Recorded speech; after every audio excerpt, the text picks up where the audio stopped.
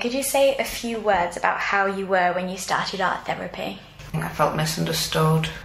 Obviously lots of issues around the eating disorder. Just in that one session, just being able to get out everything, all of the fears, the anger, everything that had been brewing and stewing inside of me that I had not been able to communicate to staff. So you've had about 6 individual sessions and then you've had about 11 group sessions. Could you say a bit about the first piece that you've chosen? I think I stuck to materials that I knew were safe. It was very important to me because we were talking about body image, and the pieces like this are very helpful for me to communicate to the outside world how I feel about my body and how disgusted I am with it. Words can't do justice to how I feel, so words like this is paramount to me. Feelings and things that I just cannot get out verbally. So you've chosen a second piece as well.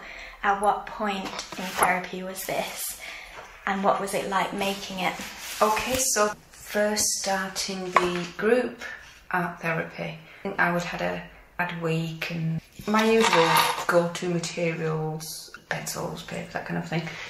I thought, hang on a second, the other people are choosing different materials, perhaps it's possible I could too. So I was inspired by the other patients in the group. I found myself ripping and tearing. I guess the movements that I made as I was making the piece were representative again inside of how I felt. I felt tied up in knots. There was anger there, so that I felt like I was coming apart.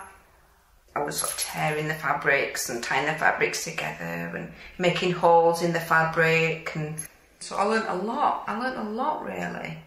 I really came out of my comfort zone, opened up, tried something new. So you've chosen a third piece as well?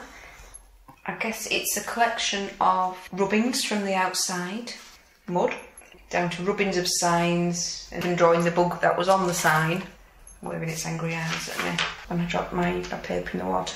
I actually really liked the mud and I wanted more mud because I was going around with a cigarette and I realised that I could draw with it, and the marks that came out of it, I was like, wow, I didn't realise I could draw with a cigarette.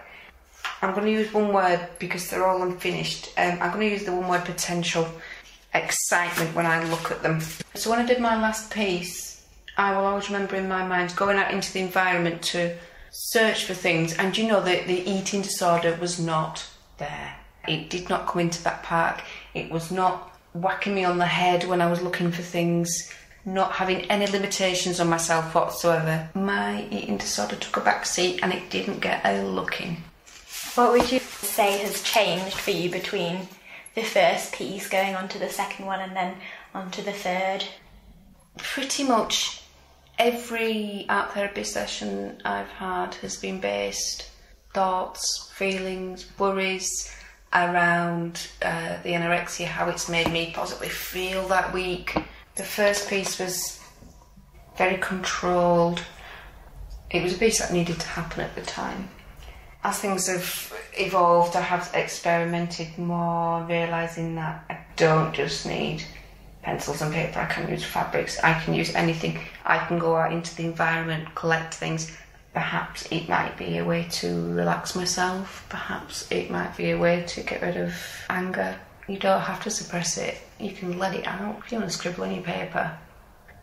And I wouldn't necessarily have done that at the start.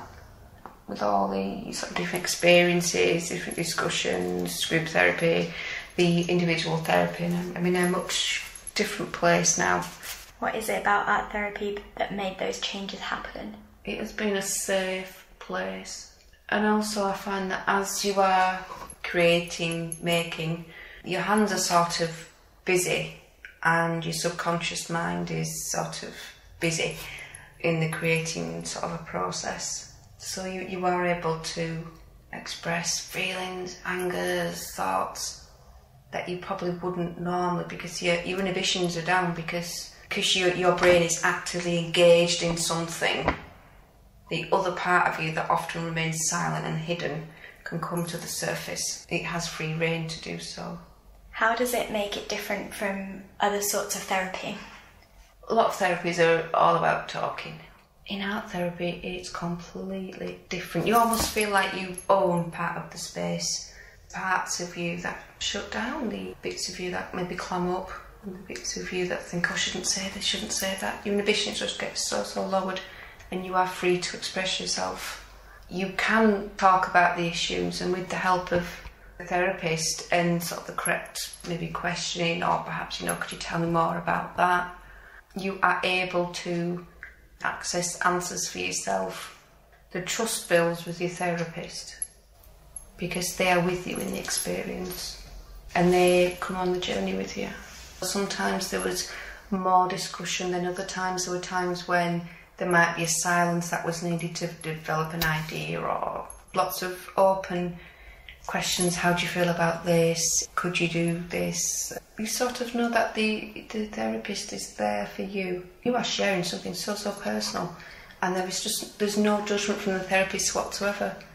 Is there anything else you would like to mention? I would say, hand on heart, art therapy is the only therapy that has ever worked for me. It's the best therapy I've had here. Got the most out of.